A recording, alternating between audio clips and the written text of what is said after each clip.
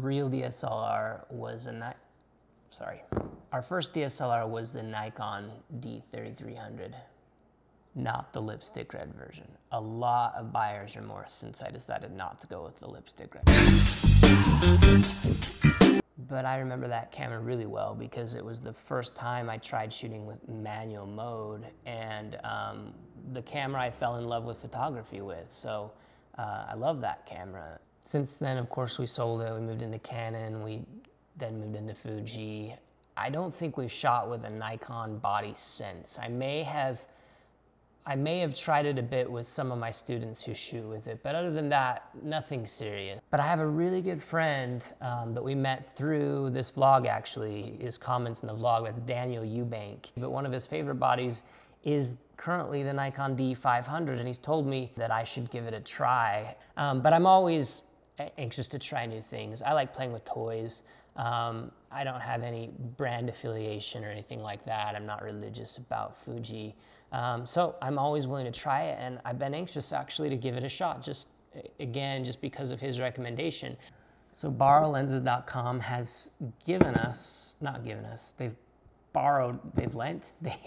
let us borrow a D500 for a few days, which is rad. Thanks, Borrow Lenses. That's cool of you guys. Also, we do have some discounts from them that they're passing on to you guys, which is cool. So check those out below if you're interested in renting lenses in the near future, or bodies or whatever.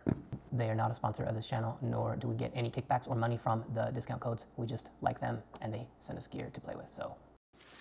I don't usually use this knife, I just couldn't find anything else.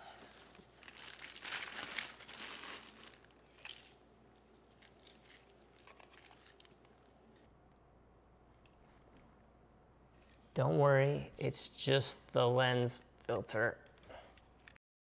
You'll have to forgive me, but I am kind of in a hurry.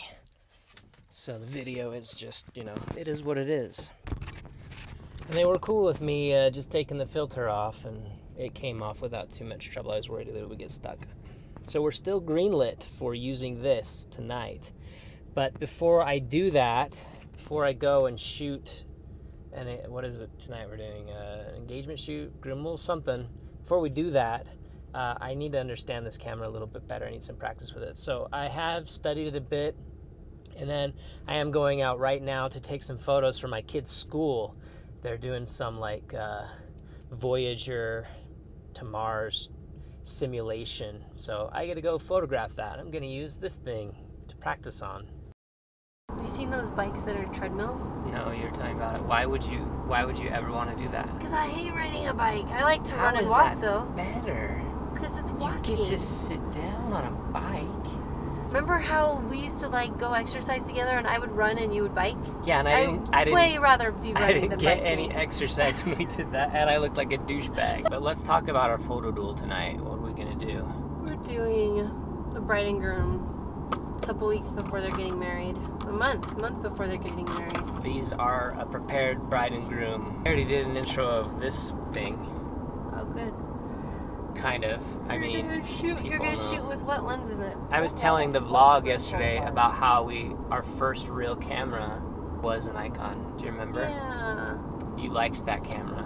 Anytime I sell a piece of gear, Denae has to go through mourning. Well, you get me attached to something, then you rip it away from me. That's why she's forbidden me from selling the X-t2. Forbidden. Have I? I don't know. You haven't? I don't know. You mean you're okay if I sell it? No. I'm not gonna sell it. I like it. But it looks really heavy. It is. I'll let you feel it when we're at a stoplight. Oh my gosh. I mean, it's not as heavy as the Mark II with the 85mm or something like that. You don't think? No, but it's... And mostly this is the lens. The Sigma 51.2 is a beast. Two things you should know if you're watching our photo duel for the first time are... Number one.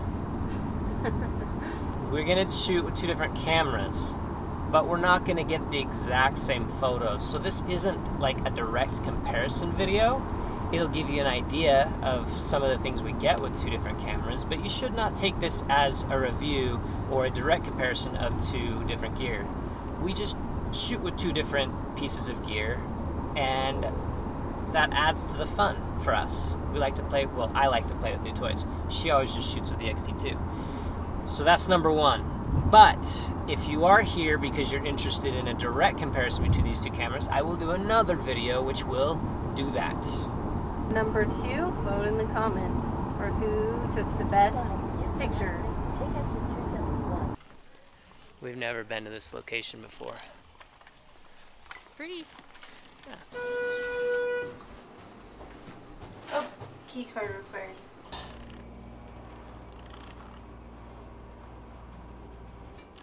Elevators are so awkward.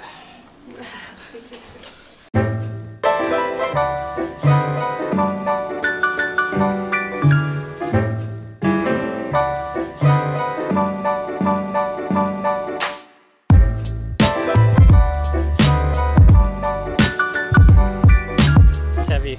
You got the. Just they're holding everything. I know.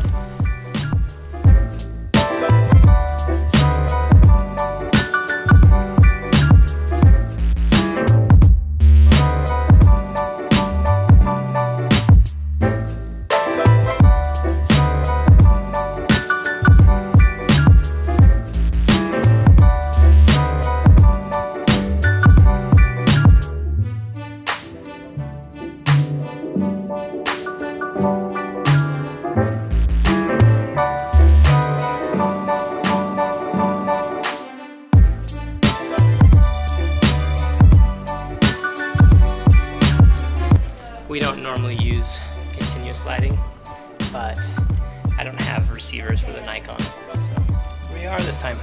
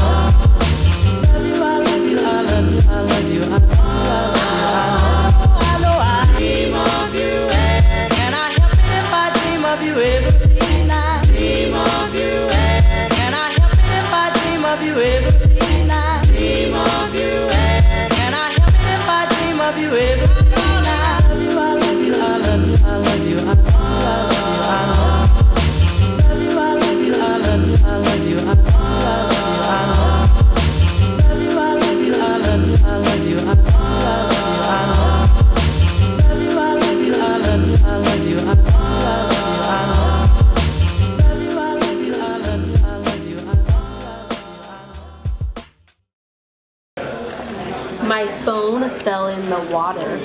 I put it on silent, and as I was putting it back in my pocket, it slipped out of my hand, fell in the little pond, and the X-t2 was on my neck, hovering over the water, and I'm trying to scoop up my phone as fast as I can to get it out of the water without getting the camera in the water. It was kind of a whew moment. That was a riveting story, thank you. The phone survived. It's working.